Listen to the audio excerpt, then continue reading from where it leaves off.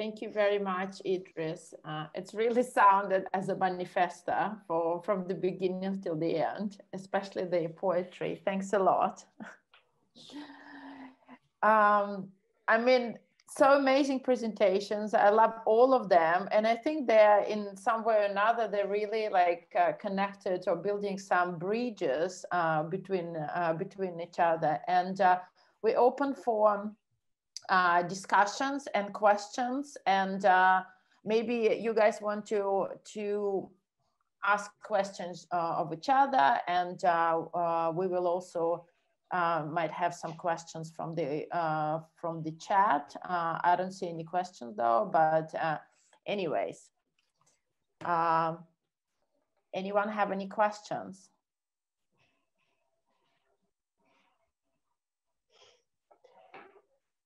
I have a question.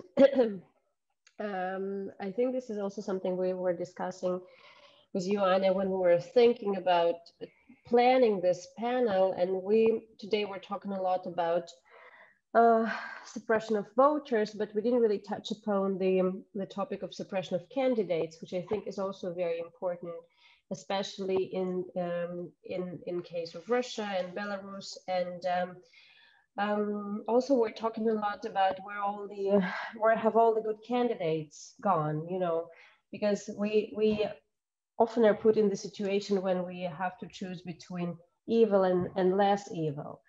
So, and if we're talking about democracy and elections and representations and inclusion, we should also consider the theme of who are we electing, not that only we are allowed to vote and be present through our political through expression of our political will, but who do we trust and who do we see in this kind of shared future? And my question is probably to Greg about how do we kind of reimagine the political candidates, and and maybe not only to him, but also to all of you guys, how do we kind of redesign and remix the candidate? Well, that's actually what everyone's been thinking about for the last decade, because this is exactly the period that we used to call the surge of populism. Many people believe that populism is the way to abuse democracy or the way to distort democracy or even perhaps demolish it. But I think it would be fair to say that, well, actually populism emerges out of deficit of democracy, out of this very long protracted technocratic rule, where the politicians we are seeing on the ballot, we're seeing on the TV, are basically not that different from each other. So for that reason, I think it is fair to say that these people simply don't represent the real cleavages that are there in society. They don't really represent the issues that the people are worried about. And populism is probably a way to inject some energy into this liberal democratic mechanism by making the issues that people are really worried about more tangible, by making them seen. And I think that well, basically this range of populist leaders that we have witnessed recently, it is a reflection of this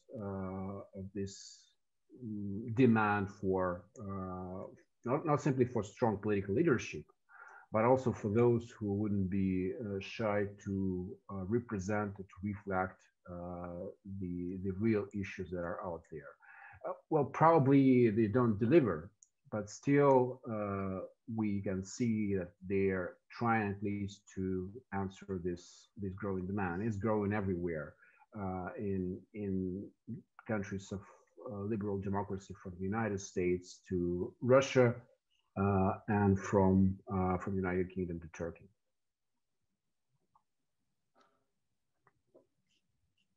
Yeah, I just wanted to quickly say too that you know, when you said populism, it made me think of that. I think there's a disconnect where people actually think that's what Trump was, that he was this sort of Jimmy Stewart, like Frank Capra character, this ordinary guy who's going to go to White House and clean it up. But really, what he actually is a failed insider.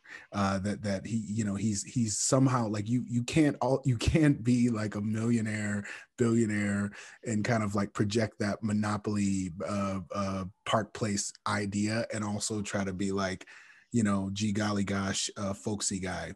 And so but I do think to this thing about populism, it had me thinking about I feel like and I'm gonna say this in a sound lofty, but I think it's kind of our only hope is that we have got to get money out of politics. Like the fact that like even people I want to succeed, I'm like constantly having to donate to them and all this kind of stuff. Like there needs to be a cap. There needs to be a cap on salaries. There needs to be a cap on how much they can raise, and we just have to approach it a whole way. Because if a senator or a president was making what a public school teacher made, you would see very different kinds of people running. And so I think that the fact that it is so entrenched and there's so much money involved, it immediately creates such a wedge between, like, it's impossible to actually be, you know, a populist, you know, truly, when you have to raise so much money, so much volumes of cash to even get in the office. It only invites certain levels of corruption and bias and exclusion of those without means. Like, by its very framework and nature, it invites corruption, you know. So that's sort of my big lofty dream is that is the kind of remixing, is just let's completely rethink what a politician, and like let's actually just stop calling them politicians. Like, these are just policymakers and advocates and community. You know, when everyone called Obama, when they said, you know, community organizers, this dirty word, I was like, what's wrong with that? Like, that's what he's doing. That's what they do, right? Like, that's what they do. All these nuts driving around with the trucks and the flags. I mean, that's a community, believe it or not. I mean, it's a scary one, but that's a community, right? So anyway, I'm rambling, but you know what I'm saying. I wanted to add a little bit too from my perspective, and that is I think that around the country today, there are a lot of localities and states that are voting on different configurations. And I know that citizens in the United States are going to have a big discussion about how the Electoral College works. I think people are going to be looking at the issue of the census and new maps that are done every 10 years in the United States. And just the idea that the United States as a democracy, whatever that may be, is an infant in world politics. I mean, the Iroquois Confederacy was perhaps 1,000 years or more, and we see governments who've lasted long times. The United States, being 200 years old, is still an infant in terms of operating and still guiding its things. So some of these initiatives at the local level, I agree, we need more human beings and people like grandmothers and wives and people of color rather than politicians, and the money needs to get out of the process because it's really holding back proper representation. But some of these new configurations like ranked choice voting, which allows you to cast several votes and find a plurality and a consensus, are probably positive initiatives, just like some of the states who are already have been doing absentee early balloting for years and doing it very successfully. So I'm encouraged by some of the referendums that are on the ballot. I have a question to Tale about the, I mean, unfortunately, I haven't been interacting with your, with any of your works, but I'm just curious about the participants and reactions of those people that are being part of your performances. Is there, which one are you talking about, the teleprompter? Yes. So I think that, I mean, it really depends. As I was saying, there's something very tempting about the work. Like you're not exactly sure even what you're stepping into initially. And as you're kind of participating, you have this moment of, wait, what am I actually saying? What do I actually know about this? Should I stay or should I go? And there's something that I think as someone who was in those settings and filming in those spaces, I kind of wanted to translate what this, emotional roller coaster of speaking about politics, but speaking about the end time, like kind of what happens through that process of manipulation. So, or even just like for someone who is from a completely different political spectrum, is just like being open to having that influence me. And I wanted to think about what choice you have when you're standing there, and what choices you're making, and are you playing along or are you leaving?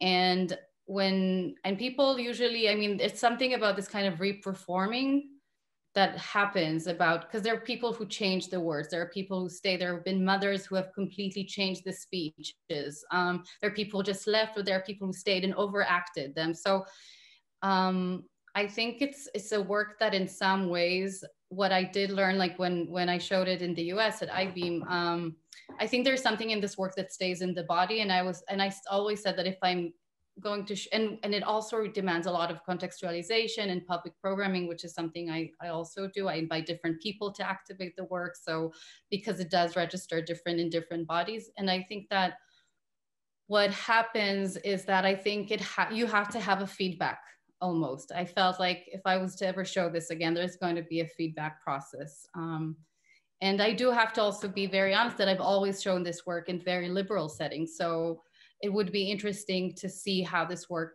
functions in other settings, and like, what would that do? Would it just, amplify something, or would it undo something?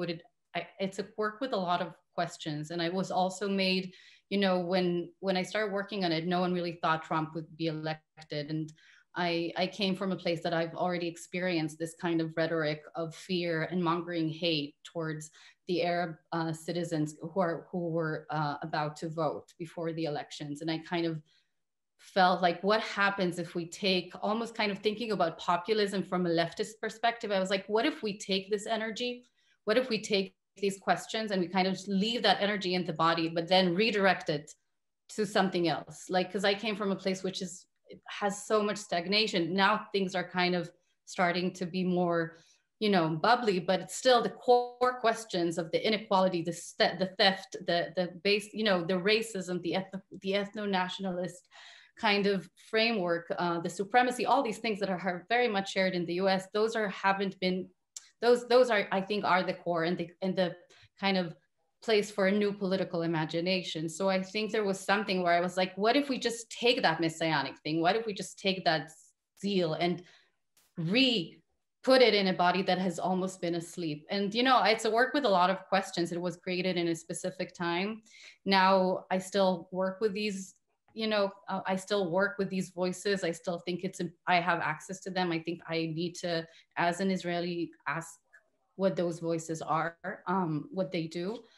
But I also am constantly thinking, how do I undo them? How do I not only demonize, that, but how do I think about these things in a not in a personal way? These are this is the founding myths of our nations. So how do we take that and really, kind of deal with it? And then, as, Idris was saying, and Paul, like, how then do we really radically just redistribute resources, opportunities, through education, through art? Like, those are things I really like that you said, Idris, that constructions are imagined before they are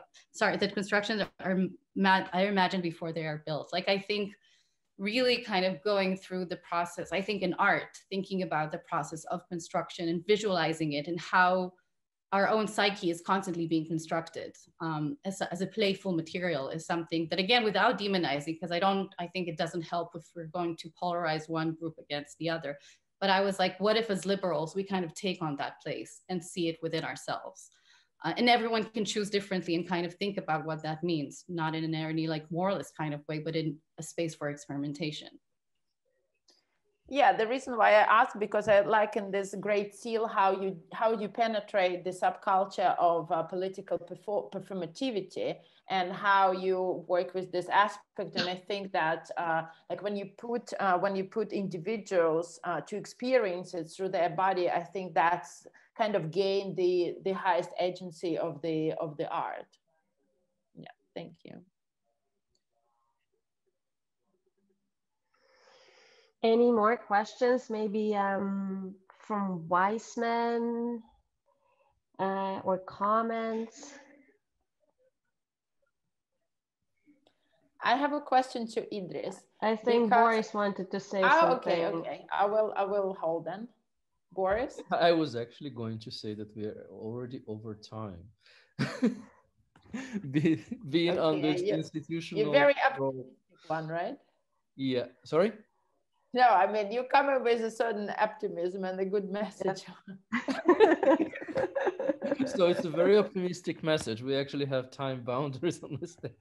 I did want to ask the artists on the team, how do you think about, probably Stephen too, how do you think about the actual potential of your works to do the change? Do you think about it as a real possibility, or you prefer not to think about it? Do you think about how do you actually gauge the change that is made?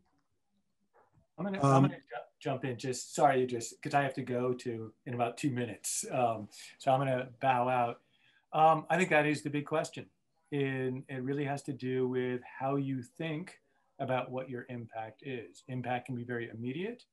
The projects I'm working on, we want very immediate impact, but it can also be a redistribution of the sensible, fundamentally altering the ways we look at reality, which you can't actually measure the impact of, because if we've actually gotten to that place, all our measurement tools are no longer useful.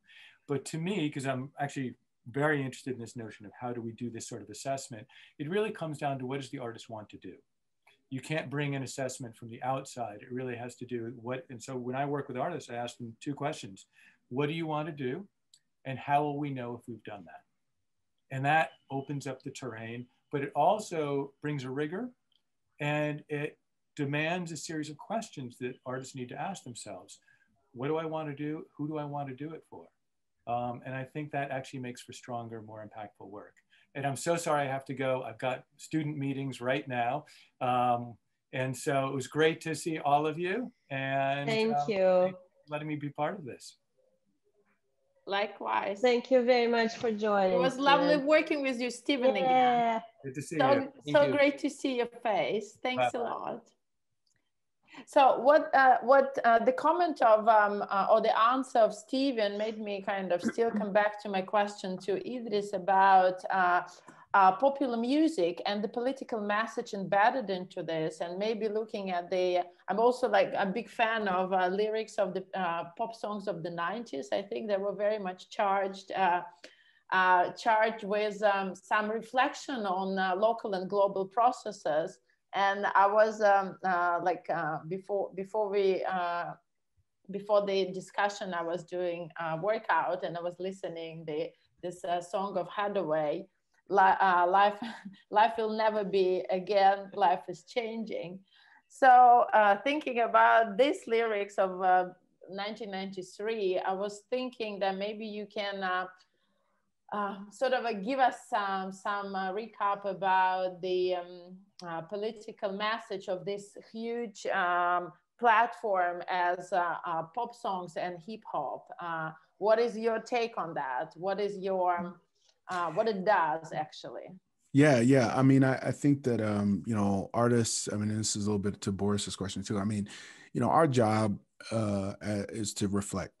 You know, as we make things, we make reflections, we make opportunities for people to reflect, and we document the consciousness or the spirit of the society, you know. So, you know, immediately I think of Kendrick Lamar's, you know, We Gonna Be All Right, which is this very clear anthem for the Black Lives Matter era. And for me, like if I had to pick one song to sort of define the last 10 years, I would pick that song. But I also think about that song by Cardi B, and Megan Thee Stallion WAP, right?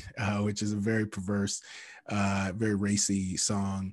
An anthem to the female anatomy and their sexuality, but sort of using that sort of hyper exaggerated, hyperbole, that sort of like street corner game of exaggeration that hip hop has a tradition into, which is really about community. Ultimately, it's about an insistence of existence in place. And I think that song to me is also very political and radical as well, because it sort of challenges respectability politics, and it also challenges the longstanding tradition of sort of like mostly male and heteronormative narratives, right? And so to me, it's all political. It's all political because it's all reflections. It comes from somewhere, So as someone who loves music and loves art and all of that, I just view it through that prism. And so, I just think change is what it is. We change, our minds change, our things change, and the artists just reflect that change. We just reflect and document that change. So the art doesn't necessarily change a person. People just change, and we're changing too. The artists are changing, the venues are changing, the curators are changing. You know what I'm saying?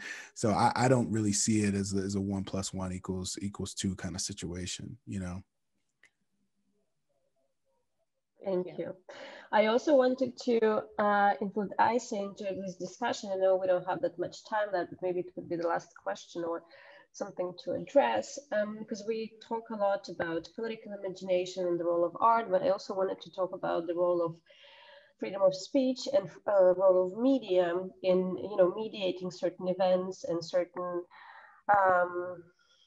processes that are being hidden or maybe underrepresented. And in the situation, in the context of Turkey, like in many contexts today, unfortunately, when media is being suppressed and media is being manipulated and it's dangerous to be a journalist, what do you think are the strategies for maybe creating an alternative journalistic narrative or finding a way when you can still speak up and talk to people and address very important issues and still stay safe?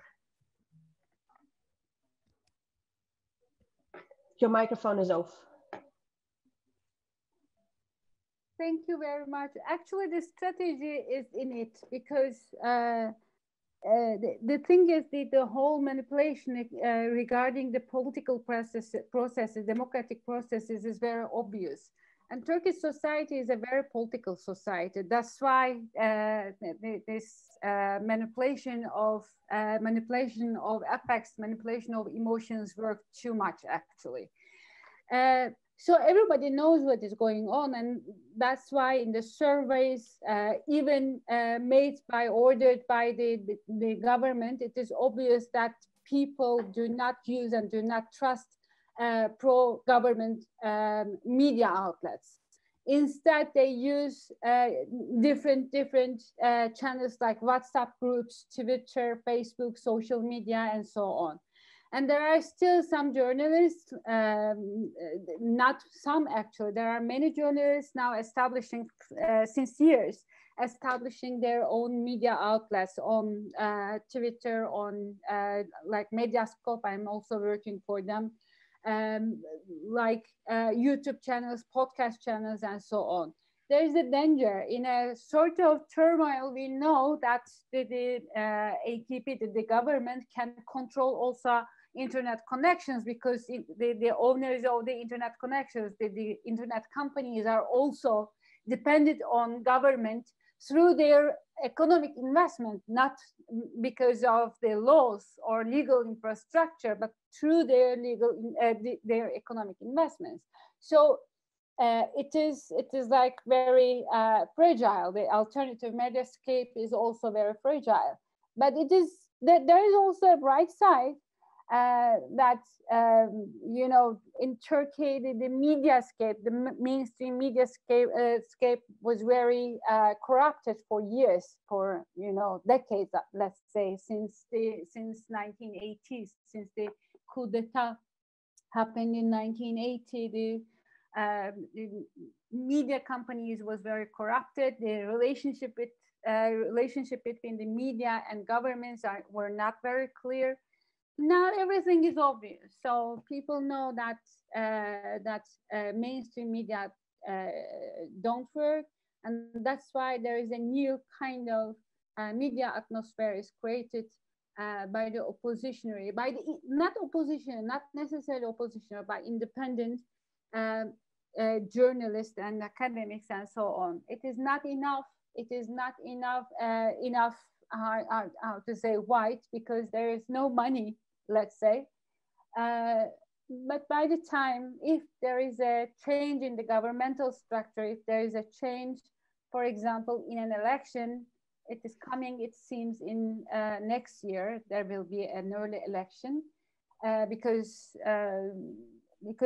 there's a new group of voters. Like they are very young. They were born under the AKP hegemony, let's say, so-called Generation Z, and it seems Erdogan wants to make an election before they could have the right to vote, because it seems these guys don't believe him. These guys will not vote for him. And it is also about the mediascape too. That's why I wanted to put them, because they are the ones most unbelievers of Erdogan. So that's why there will be an election and we will see what is changing. Thank you. Yeah, thank you. Thank you. But I think also maybe Paul could add a little bit on this matter, as you know, a person who's been mediating news of the Indian community, and a person who is a producer for Indian country TV, and I also think you were running a radio station. So how do these news and information is also kind of being reaching out to smaller communities, and maybe how news of smaller communities reach out to people on the country level?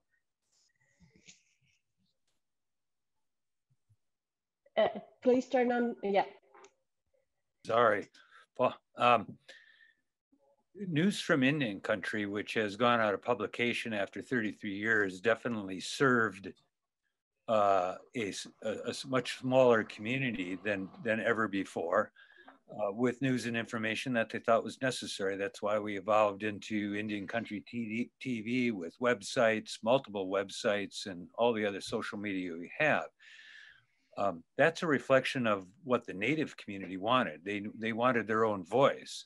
And that's where a lot of the organizing is going on. When I came to TOK Curators 50 years ago, there was nearly no voters. And part of the outreach in terms of giving people voice is something that encourages them to participate in the political, social, religious fabric of other parts of the community, to be understood, to have a seat at the table, I worked in the governor's office where we had 198 appointments to committees and commissions and other operations. We put a Native American on every one of those commissions because they were viable, whether it was the banking commission or the gay and lesbian council or whatever it may be. Our publications, of which there was at one time several hundred, and there's only maybe 100 left in Indian Country, but they've gone to the online media, are all having a tremendous impact on all levels of society, whether it's reflection of tribal courts, whether it's political exercise in political jurisdiction, education systems, owning radio stations, and those kinds of things. So the media plays a huge role in not only representing their community and giving voice to it, but having that mirror back, the reflection. What are the tribal communities reading if they don't trust some of the publications and media institutions around them? They're not looking at that at all, and so they're not being fed good information as well. So I think media has a big influence. I wanted to note one thing again about music, and politics and things like that. One of our artists that belonged to our board of directors for a while was Nahko, Nahko. Look at a video if you can find it online called Love Letters to God. It's generated millions of views in the last year and a half since it's been produced, and it's in opposition to pipeline and in response to the Dakota Access situation. Very effective in bringing an emotional level to things that allows people to get their foot in the door to participate in other activities. And so music, I mean, number one, you can't have a revolution without music. You can't have a revolution without good food. You can't have a revolution without humor. All those elements have to be brought together by all the participants of all kinds of life to make it work. It's not just the front lines that are operating that are going to bring that change. It's got to be everyone. And if you cook really good stuff, then cook good stuff and give it to people that need to be fed who can get out in the field. And with that, I have to leave. I have a line of about 7 people here who have issues about voting today that I got to get back to. But thanks for the invitation and thanks for the information. Thank you. Good conversation. Maybe we can have another one on another day under a new administration. Oh yeah. Oh yeah. Thank you very much, Paul. Yeah. Good luck.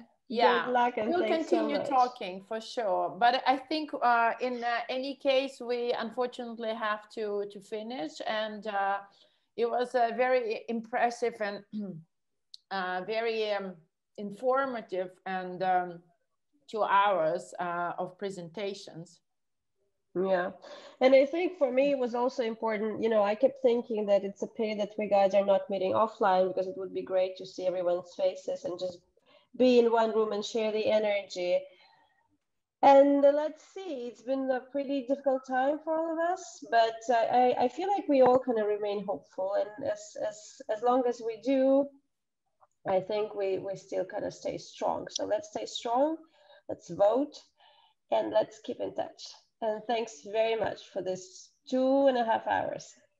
Yeah, we kind of allowed to be pessimistic, guys. Boris, can you say maybe any last words? Last words, thank you all so very much, and I hope to see you all in person at the Weisman next year when we do get that huge grant. Yeah. Yay! The money from politicians, we need to rechannel them. Yes, we need to redistribute the money and give that to artists. Absolutely. Yeah. Okay. Thank you so much. It was amazing. So and much, yeah, we'll put video online if you want to share it with your colleagues, friends, and like-minded people. Yeah. Thank you. Bye, everyone. Yeah. Bye. Bye-bye.